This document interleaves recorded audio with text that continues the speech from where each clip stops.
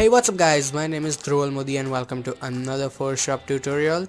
And in this video I'm gonna show you how to bring back details lost in overexposed photographs. Usually these things happens with landscapes, so I'm gonna show you this example on a landscape photograph. So let's get started.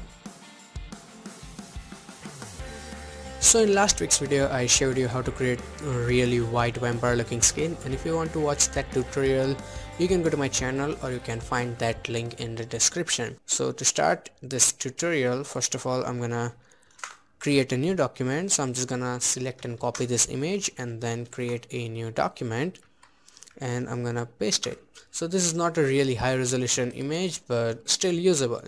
So to start, first of all, this is not the adjustment layer. I wish they had this thing but they don't, so I'm just gonna duplicate by pressing Ctrl J so we can have a backup copy. Now go to image, adjustment and shadows and highlights. This thing is not available in adjustment layers, so it bugs me a little, but whatever. And then as you can see, all the details that are lost, they are in highlights, so I'm gonna recover those from the highlights. So you can see suddenly a sky appears out of nowhere, and that's freaking amazing. I love this feature. And as you can see, it also helps to recover this highlights from this stone here.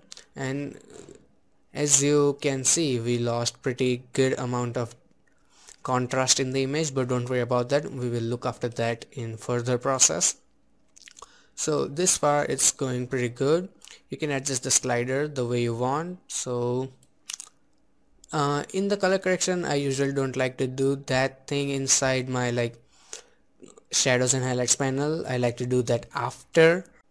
So adjusting sliders a bit, it can take a little time. Just make sure you don't lose too much contrast, and this seems fine to me. I might just add a little bit of color or maybe not and recover full amount of details from the highlights. So this is the first step and hit OK. So at this point you have recovered all the details, but it doesn't look that attractive. So let's go back and see other processes. So let me shut down all these layers. So this is the first. As you can see, it's a bit different from this one, but you can take your time and find perfect. So here I added a little bit of highlight on this stone. To create this highlight, it's really easy thing to do. Go back to your layers, create a new adjustment layer and select curves, and in the curves boost up highlights a little bit, not too much. You don't have to worry about these parts, just focus on the main stone because that's the main subject of the image. And if you want to download this image is from devantart.com and it's totally free. The link is in the description, you can download it from there. And select your brush, the mask, and press Ctrl I, or you can also fill in the black color, both does the same thing. And then I'm gonna make sure my foreground color is white and opacity is 100%, and then I'm gonna paint on this stone. So as you can see, it highlights it a bit and brings more attention to it. So you can make it like super funky, but I would not recommend going for that. And okay, so let's go back and see what we can do. So now it's a normal HDR that I applied to bring back those details in the stones, as you can see. And also we can also use in the sky since I have masked it out, but let me show you. So first of all, you have to create a snapshot. So for that, press Ctrl Alt Shift and E. So it will create a JPG inside Photoshop, as you can see here. And then go to image, adjustment and HDR. Where are you? Here, HDR toning. Now it will tell you to flatten the document. So for temporary use, press yes. I will show you a trick to help it. And now I don't want this amount of saturation, I just want the details. So if you turn it on and off, you can see it boosts details a bit. So you can increase the radius and strength a bit. You can go super high strength, your personal choice. So as you can see, it helps to bring back that contrast that we lost in the shadows and highlights. So play with it until you think it looks good enough for your taste. So it looks fine to me and I'm just gonna hit OK. Now the the document is flattened, but what you can do is press Ctrl A, so it will select your image, and then press Ctrl C, so it will copy it, and then start pressing Ctrl Z and then Ctrl Alt Z. So basically we are undoing it until you are here, so we are back without the HDR. Now create a new layer and press Ctrl V, so we have that HDR layer back and our document is also the same. So this trick can be really helpful because HDR flattens the image and that can be really painful to work with sometimes. Now let's go and see another step. So this is the vibrance one, and for the vibrance it just helps to boost the colors. I usually don't like using saturation to boost the colors because it will make the overall image really strong, but the vibrance will fill in the colors in the area that it needs, not the every color. So I will go with like 80 or maybe full 100%, and then I will select my mask, select my brush, and make sure this time it's black color because I want to hide some parts, and then decrease the opacity maybe like to 50%, and then paint in the grass because it's super strong and I don't want it that much. So as you can see here, it helps to bring that colors back in the image, and then it's a bit different, but you get the idea how to do the process. And then it's a curves to add some further contrast in the image. So basically create a new adjustment layers and select curves, and then increase your highlights a little bit, not too strong, and then decrease the shadows a bit so it will pump the image like it has really good contrast. So play with it until it fits into your taste. That's the thing about landscape editing. Some people like it really funky and cool, some like to make it like realistic, so it depends on every person. So as you can see here, it boosts the contrast in the image. You can also always like go back.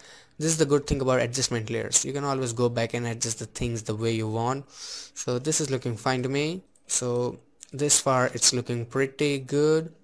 And as you can see here, we have a stronger image and this is lighter, but don't worry about that, you can always go back and change the things.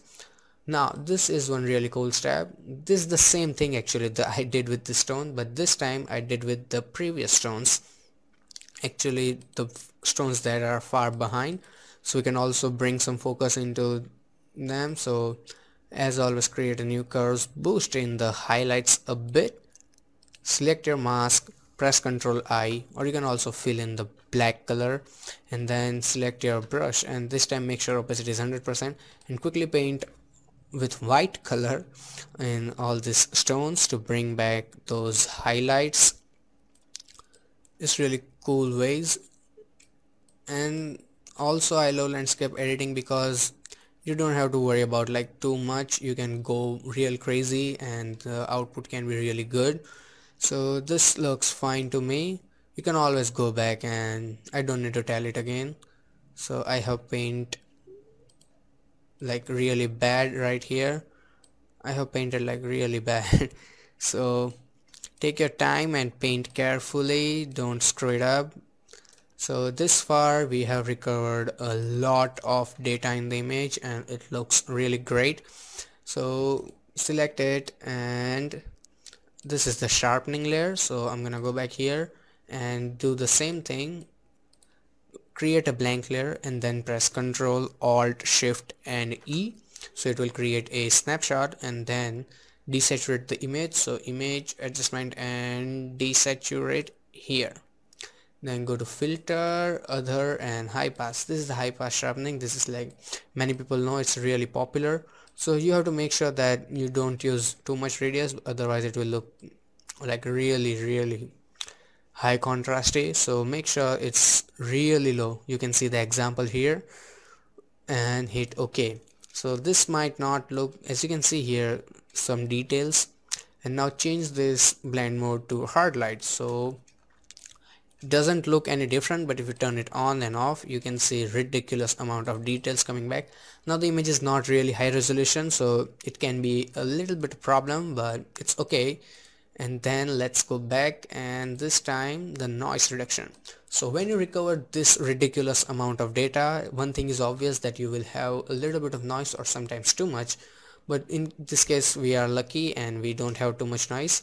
So I'm going to show you how to reduce that. So press Ctrl Alt Shift E again, so it will create another snapshot, and then go to filter, noise, and reduce noise. And in the reduce noise, I usually like to work with advanced, so I can go into every channel and change it. So this time it's a blue one, so make sure the strength is 10 and details are 0. It's looking like painting, but don't worry about that. So if I turn it on and off, you can see it reduces the noise, and hit OK.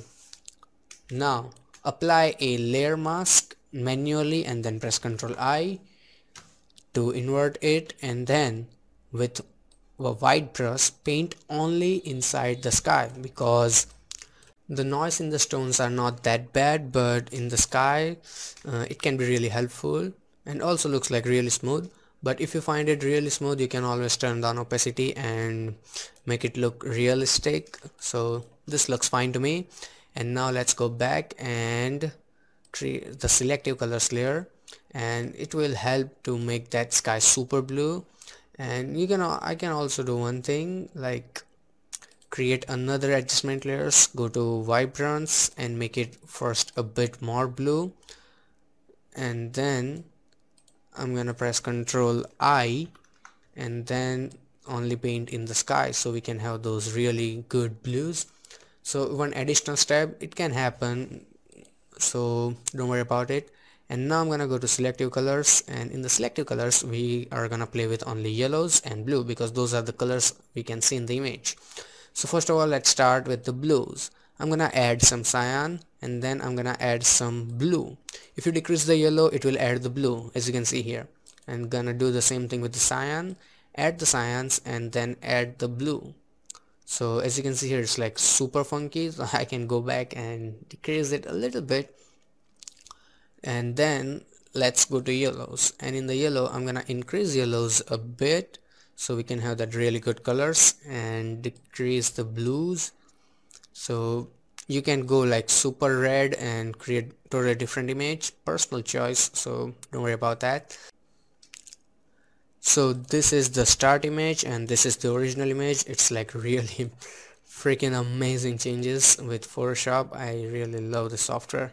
And then the final step, or maybe only one step left, this is like creating simple vignette. There are plenty of ways to create it, so I like to go with gradients. So I'm gonna select a gradient, and in the gradient I'm gonna go a black to transparent gradient and hit OK. And then I'm gonna make it radial, and in the radial, if it looks something like this, just reverse it and increase the scale a bit, so we can have pretty good amount of, like, okay, why is it looking really different? Okay, maybe I have to reverse it. Nope, the scale is way too much, so I can decrease it a bit. So this looks fine to me. Okay, way too much. Oh my god, you are becoming pain in the gradient. So I'm gonna put it on soft lights. As you can see here, ridiculously dark, so I'm gonna decrease the opacity a bit so we can have a good amount of, enough amount of vignetting, so it looks better. And then the final step, and I swear to you this is going to end now. So add a little bit of brightness, not too much, because we don't want to make it overexposed, otherwise that will be like really good irony. And then add slight amount of contrast. So this is finally done, and as always, goodbye, take care, and have some fun with Photoshop. And yes, don't forget to subscribe. That button is really awesome, press that. Goodbye.